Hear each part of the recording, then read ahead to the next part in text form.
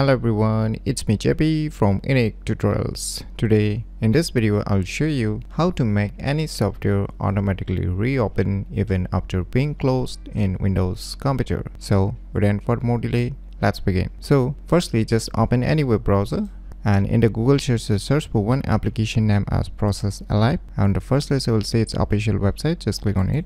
Now just scroll down below. Now you will see your download option. Just click on it.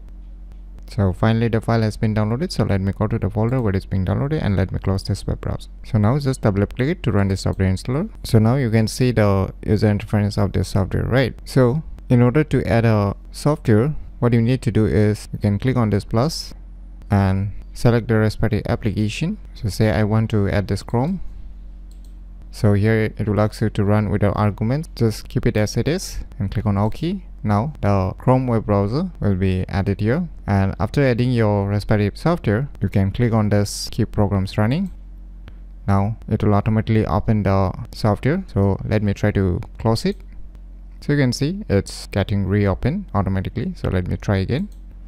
So you can see it's automatically reopening every time I closed it. So by using this application named as Process Alive, you can make any software automatically reopen even after being closed in Windows computer very easily. So if you never known about this cool application, then you should definitely give it a try. So if you find this video tutorial useful, please click on the thumbs like button, and if you're new to our channel, click on the subscribe button. And lastly, thanks for watching.